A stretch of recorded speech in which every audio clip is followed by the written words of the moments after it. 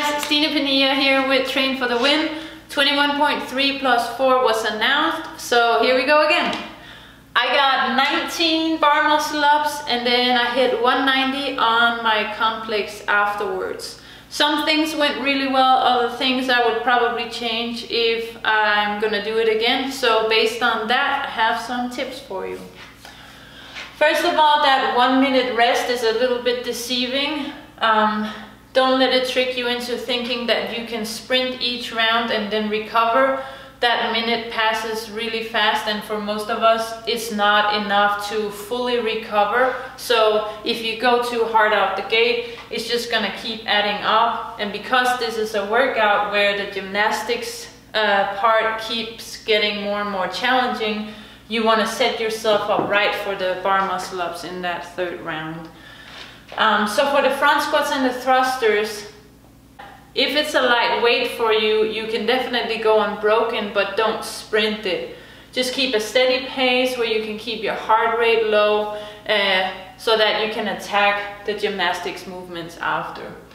The same thing for the thrusters. Even though you're going into a minute of rest, still just keep a steady pace where you can keep your heart rate somewhat low. If on the other hand it's more like a moderate heavy weight for you, then I would suggest doing 1 to 2 quick breaks to again just keep a steady pace and keep your heart rate low.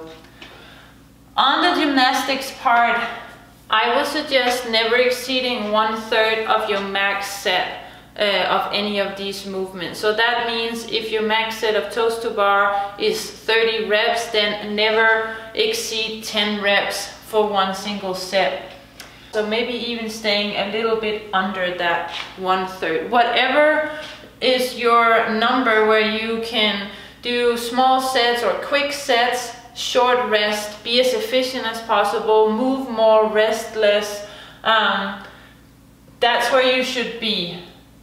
The bar muscle ups will be the separating point here. People are either gonna get through the set of 30, finish their thrusters and get a time for the workout, or you're gonna be accumulating as many bar muscle ups as you can and then get capped at 15. I think this is the separating point, and no matter what your skill level is for the bar muscle ups, you still need to set yourself up right for that because it is the harder skill of them all. So whether you're cut off at 15 or you finished before, your 7 minutes for the heavy complex will start immediately after. You have to change your own weights this year, so that adds a little bit of time. Start with a light weight, something you're super confident with, that you know you can hit even if you're a little tired and you're still breathing hard.